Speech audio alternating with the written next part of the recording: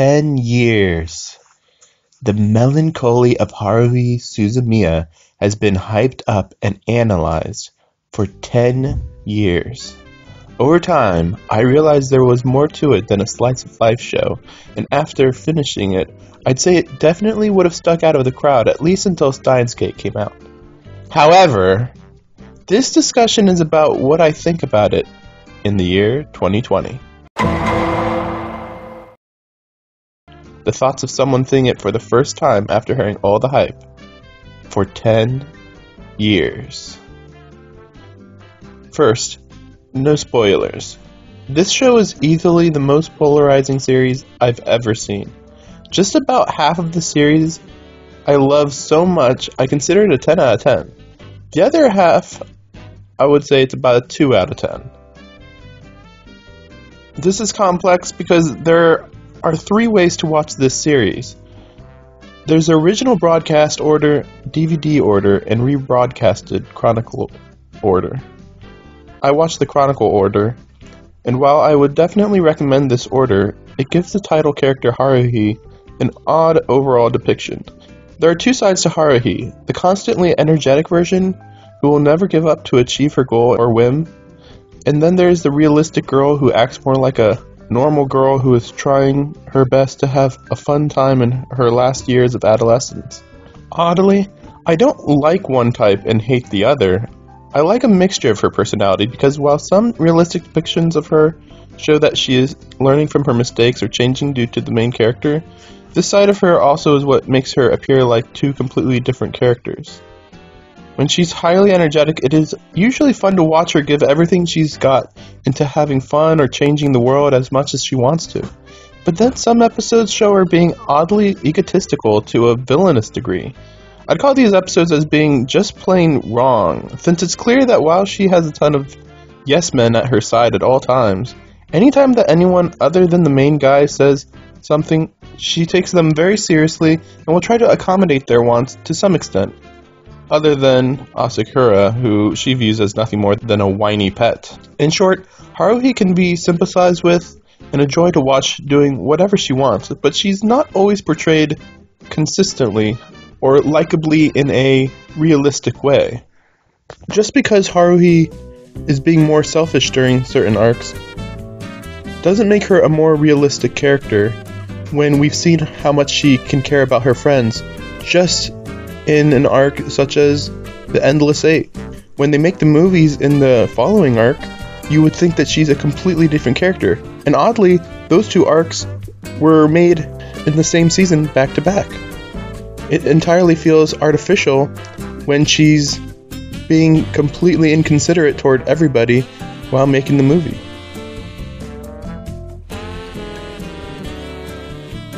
The main boy's name is Kyon.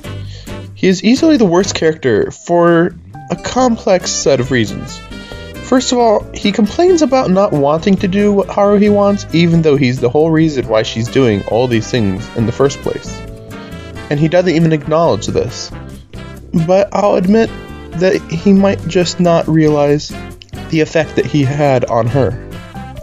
Also, even when other characters explain admittedly difficult to understand plot points or concepts, he just endlessly says he doesn't understand or stop talking nonsense. That's literally what he says. He doesn't ask a question to understand it better.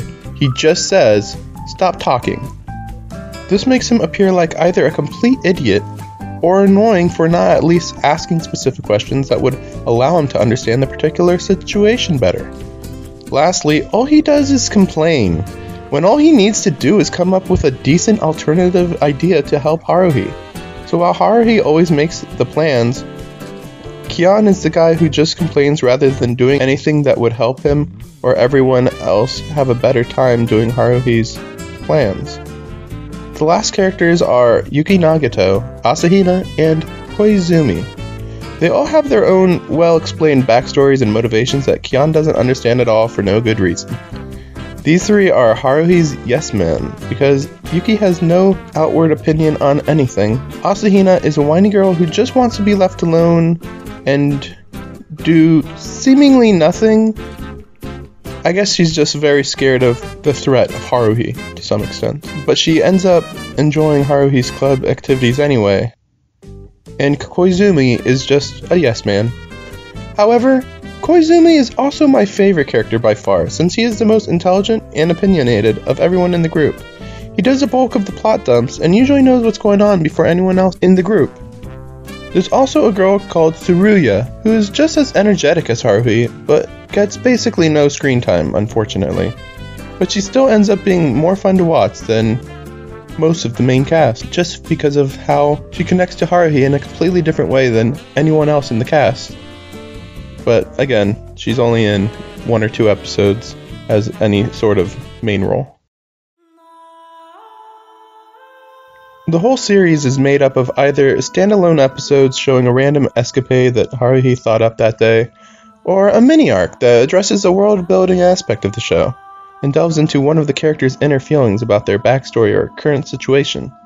In the show's chronological order, the first half is the best because it addresses every character's backstory and personality with basically no distractions. The problem with this is that Haruhi's character seems to be completely known and addressed by episode 6, leaving the last few episodes of this half to just be filled with hijinks of the highest degree. Not that it's not fun, just it seems the story's over even at that point. It's like the epilogue of the whole series is the last half of the first season. When it comes to the second season, I'd have to address spoilers. So for now, I'll say that the soundtrack is very memorable while also being a bit too repetitive at numerous parts. And while the animation's not spectacular, you wouldn't know that this show was 10 years old when looking at the art style of the show. Up to this point, even with the bad main character Kion, the show was about a 10 out of 10 due to its sincere emotions and Haruhi's heartfelt adventuring dragging everyone from one fun goal to the next. However, from now on I will be starting the spoiler section of this review to address some very grievous issues in the show. The Endless 8 arc is actually not bad. I can completely understand the hate, and if you feel like you should skip it, you probably should. I'd say it isn't that important of an arc, and especially doesn't need 8 episodes to tell it, maybe more like 3 or 4, with more differences between each episode.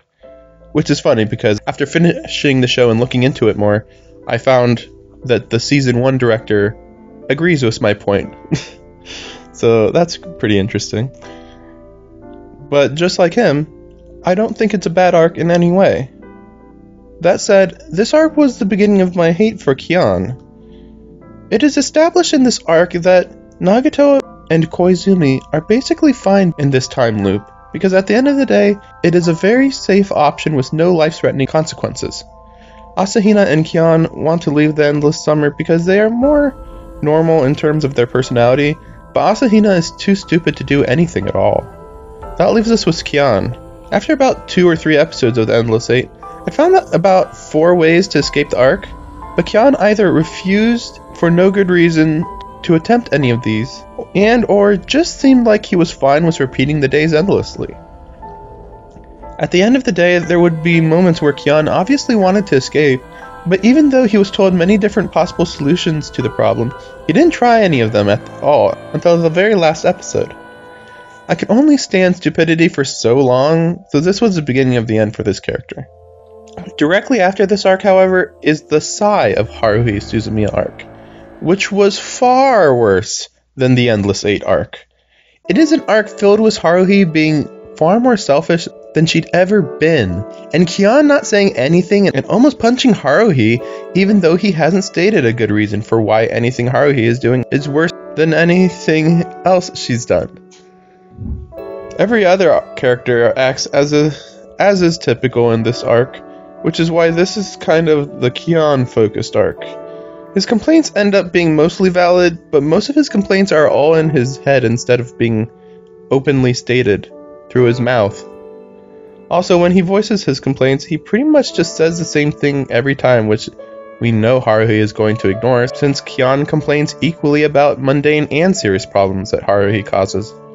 In short, he sucks. The series finishes off with the movie showing and the cultural festival festivities ending. It's a bit odd that Haruhi can sing so well, but it's no big deal. The weirder part is how Haruhi acts bizarrely normal compared to the rest of the entire series. She ends up feeling like a background character, which is even odder when the next episode she's acting her wackiest and dumbest of the entire series when she fails to create strategies to beat the computer club. I understand this is due to the fact that these were shown in chronological order, but at the end of the day, that just reveals the shortcomings of the way the show was set up in the first place. Why do you go from the beginning of the series where Haruhi is consistently energetic, but also with a touch of realism, to pretty much just a normal girl in the Endless Eight, just wanting to have fun with her friends, to being outlandishly selfish and inconsiderate toward everyone she knows in the Sai of Haruhi Suzumiya arc, to being the most realistic she's ever been after showing the movie, back to being the energetic but realistic girl in the final episode. And to be fair, I'll chalk this all up to the fact that the chronological order is mixing up the order of how the show's being shown. However, when I say that the chronological order is mixing the episodes up, it actually just means that the creators mix up the order of the show for no particularly good reason. Why wasn't the whole story just told chronologically? I have to say, if I saw the student film first in the whole series, I would have dropped the show right there, because Kyon is endlessly narrating this movie. He talks about how horrible the movie is. You do get an idea of what Kyon thinks about the whole situation, so you could say that this is an introduction to the main character. But personally, after everything that has happened in this show, I just wanted to watch the full film without any commentary whatsoever. It's very heartfelt to watch that movie after seeing everything that's gone on in the show. But to see that movie at the beginning, before you know anything, it would just be obnoxious. And nothing more. The final episode is a nice, calm finale, but it calls back to the emotional moments between Kyon and Haruhi that haven't occurred since episode 11. The Endless Eight could have had a good Kyon-Haruhi moment, but the series seems focused on ignoring that relationship completely. They all but confirm that Kyon and Asahina are destined to be together, and who the heck knows what will happen to Haruhi. I will watch the movie any day now, but I definitely wanted to give my thoughts about this show before I see a film that came out a year after Season 2. By the way, Season 1 and Season 2 came out 3 years apart. I don't get it. Especially since the Endless Eight was part of Season 2. It kind of seems like the Endless Eight arc should have been dropped and the plot of the movie should have been used in Season 2, but I guess I'll find out for myself. If you're wondering why you should bother watching this show after all this time, it's because its premise, characters, and execution still feel completely unique, and while it might not be as memorable as it used to appear, it still is unlike anything you've ever seen before. Thanks for listening to my ranting, and I hope you can check out the rest of my content. I know that I'm just starting out to some extent when it comes to analytical content, but I would like to continue this line of videos very quickly in the future. Sometimes I'll do more review-based content, and other times I'll just be talking about the ideas that I have for certain games or certain anime, and I hope that you might end up enjoying what I come up with. I can't always guarantee that the editing will be particularly well done, but I do want to strive to have some entertaining music to listen to, since music is definitely something I like to prioritize when I watch a series. Please subscribe, please like the video, and please check out my Patreon, even though it's got nothing on it.